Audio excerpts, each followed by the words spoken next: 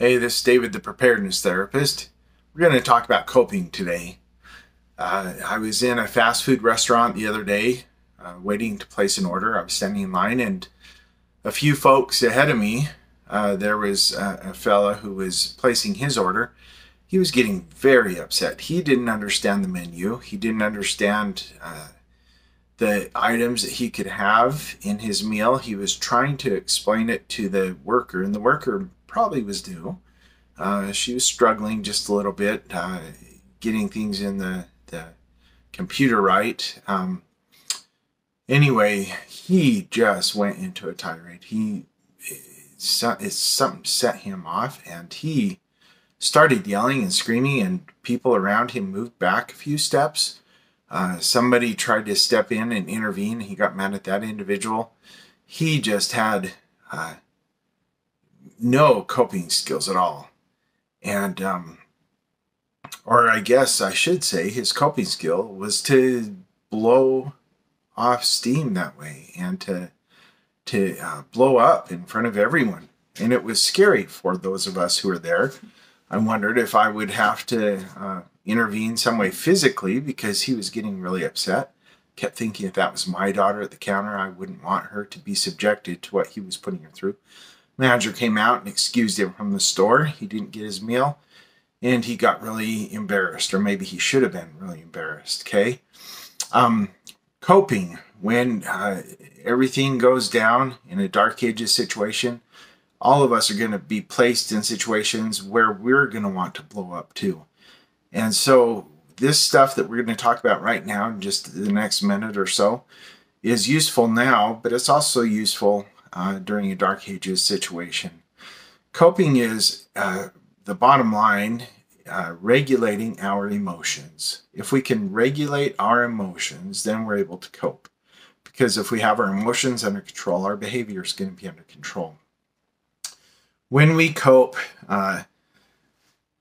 we help ourselves and other people by coping, help them with their coping as well. Coping doesn't mean that we solve the problem. Coping doesn't mean that we learn and grow.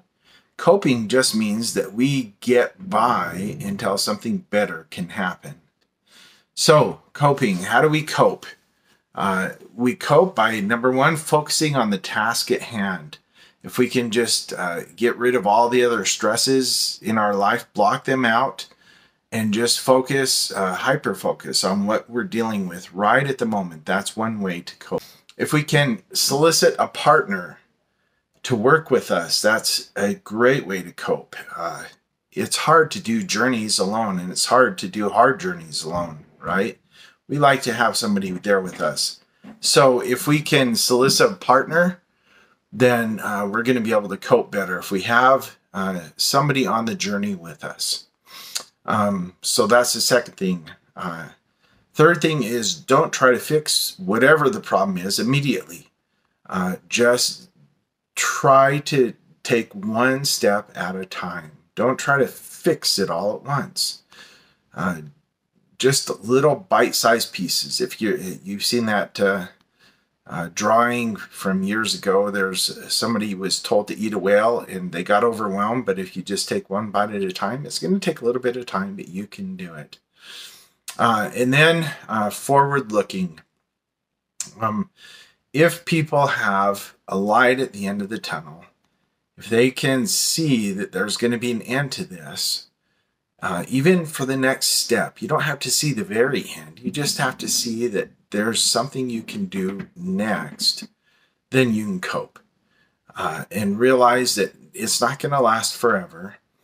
You have to have faith if you can't see the light at the very end of the tunnel. But if you can see the light for the next step, that's what's important. So take these coping ideas and implement them in your life today, and also in